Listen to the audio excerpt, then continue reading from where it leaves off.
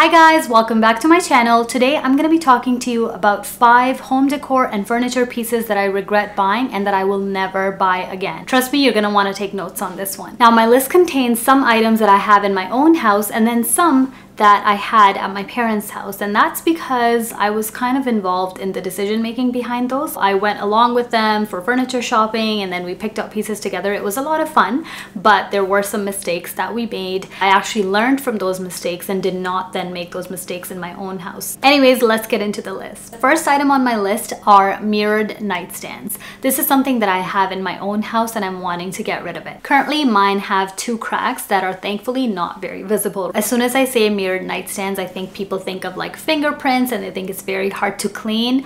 I know that because I get that question on Instagram a lot. I don't know, they're in the master bedroom. They're, you know, in kind of a corner of the house that we don't go to too often. Like, yeah, we're there at nighttime, we're there in the morning, but we're not around those nightstands enough to cause like crazy fingerprints. And plus the fingerprints are very easy to erase. Like, it's just a quick wipe really. So that is not my issue with mirrored nightstands. My issue is just the fact that they are so easily breakable. Let me tell you a little story of when they actually came in for delivery. So the first time around, one of the nightstands was broken. Just there was this big crack on the mirror itself. So, you know, I had to coordinate with the company, get them to take it back. The next delivery thankfully was fine, but I got the idea that, okay, these are easily breakable. I mean, it seems kind of obvious, but I thought maybe the way they would pack it, it wouldn't break. But apparently it's a very common thing, because once I had a professional cleaner come to my house who saw my nightstands, and she said that she actually has 6 of them in her walk-in closet. And I was like, what? Like, why do you have so many of them?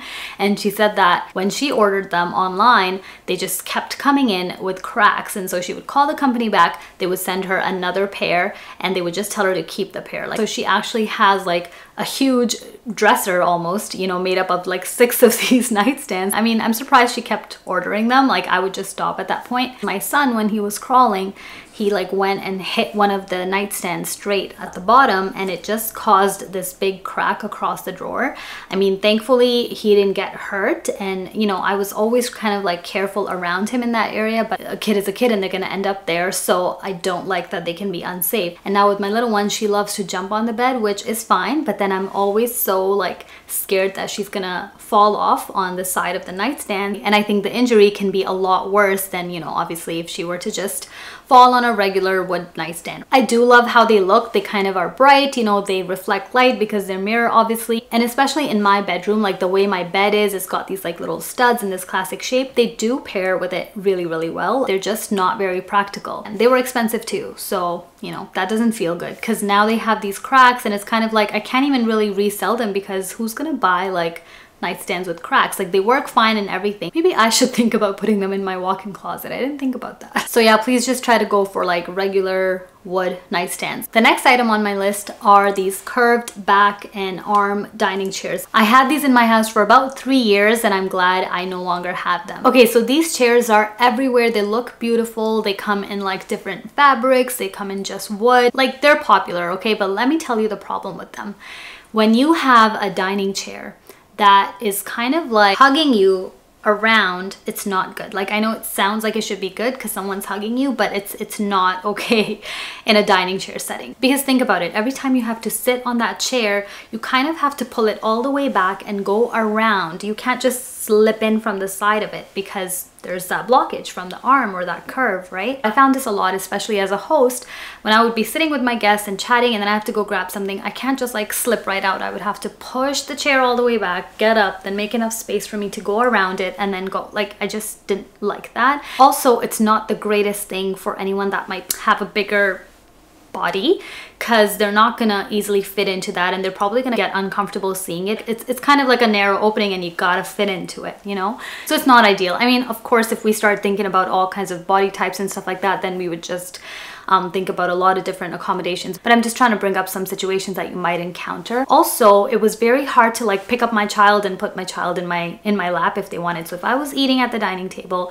and my toddler came around and wanted me to pick them up, like, I couldn't just pick them up from the side because like the arm was right here. My last little issue with these dining chairs is that they take up a little bit more space than they should. It's not common to find these kind of curved chairs that tuck all the way in, and if you have a smaller dining space, then you know they're gonna take take up some precious real estate and just make the space feel crowded. Whereas if you have regular chairs, you can just tuck them in and make for a neater look, you know. If you're considering these chairs, I would say think about going for something a little bit more classic instead. The next item on my list is a glass coffee table, and we're at my parents' house with this one. So I remember buying this rectangular glass coffee table. It honestly looked great. The space at the time was also not that big, so it kind of did what glass tables do, which is that they let you see through them so that the space looks a little bit bigger. There's no blockage to your like line of sight, but it is very easy to hurt yourself. If you have a rectangular wooden table, it's almost like you're a little bit more mindful of its edges, whereas the glass one, I guess subconsciously you can be a little bit more neglectant?